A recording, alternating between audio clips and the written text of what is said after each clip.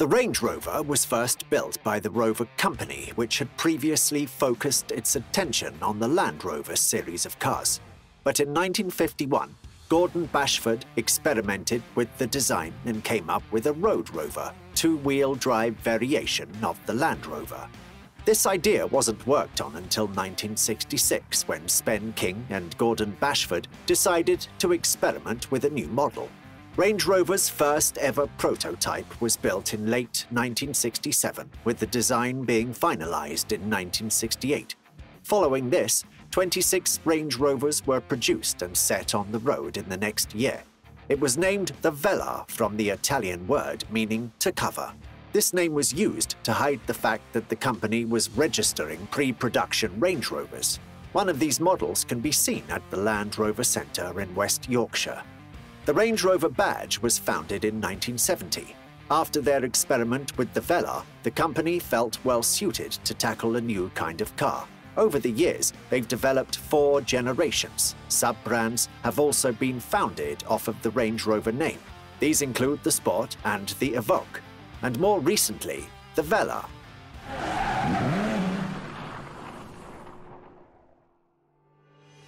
Range Rover's first generation of cars was built in the period 1969 to 1996. This was only a 2-door car up until 1981, when a 4-door version was released.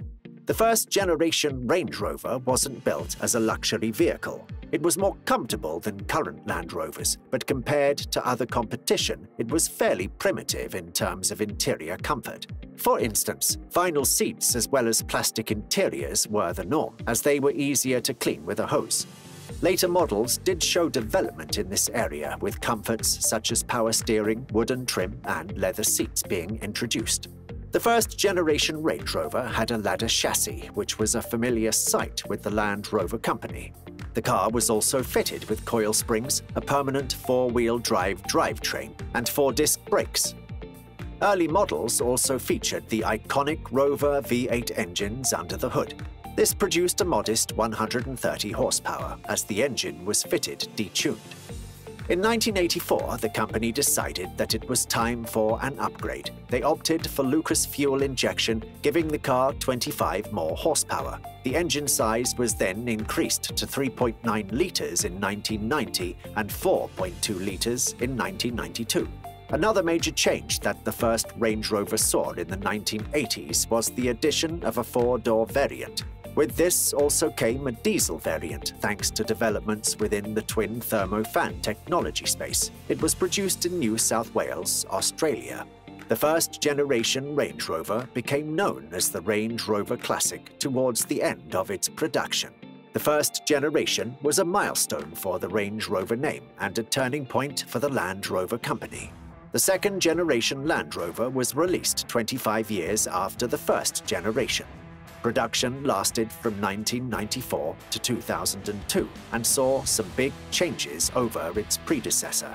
For instance, Range Rover opted only for a 5-door model with all-wheel drive. This was mounted on the LWB chassis and featured 2 transmissions. Buyers could opt for a manual with 5 gears or a 4-speed automatic. The engine under the hood was an updated version of the Rover V8.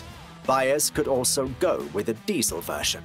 This featured a 2.5-litre BMW 6-cylinder turbo and was the first diesel injection with electronic controls within a Range Rover.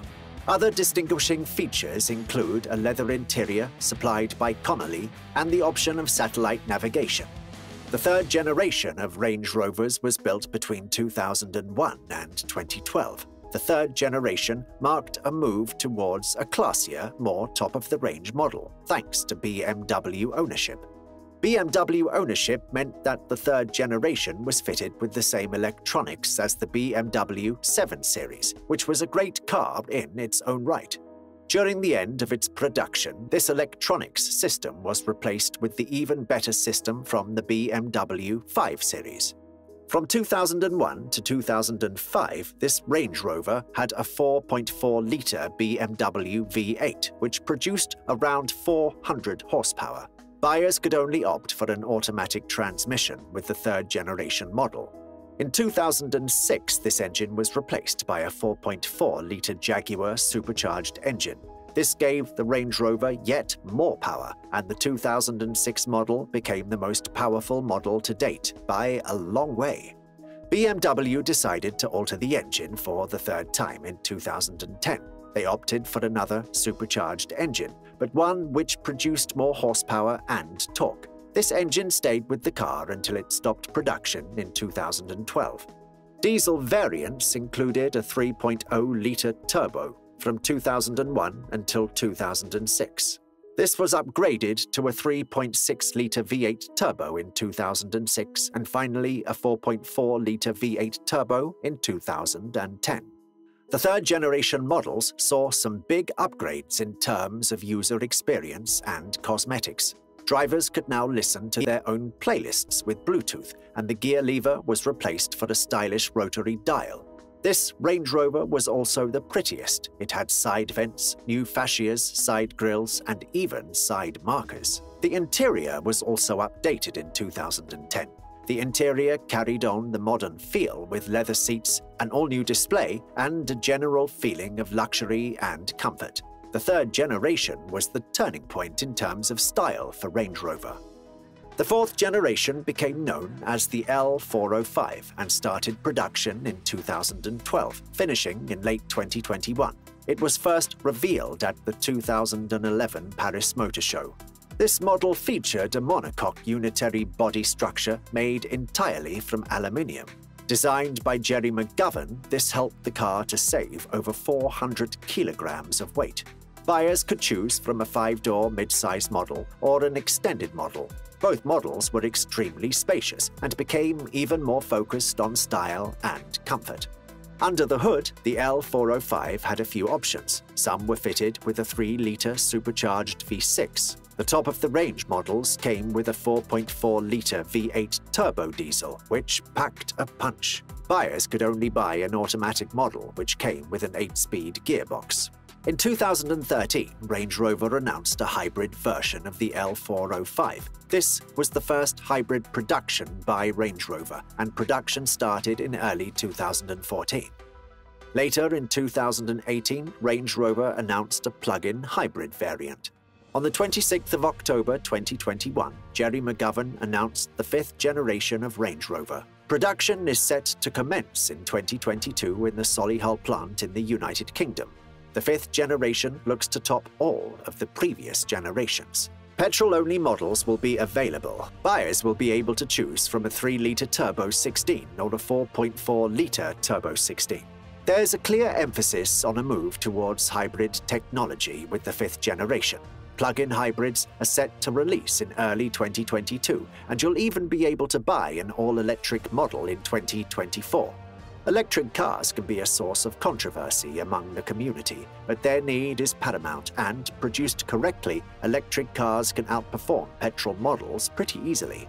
Over the years, Range Rover has also created an expanded line. Some of these sub-brand cars have become the company's most popular, and they are worth mentioning.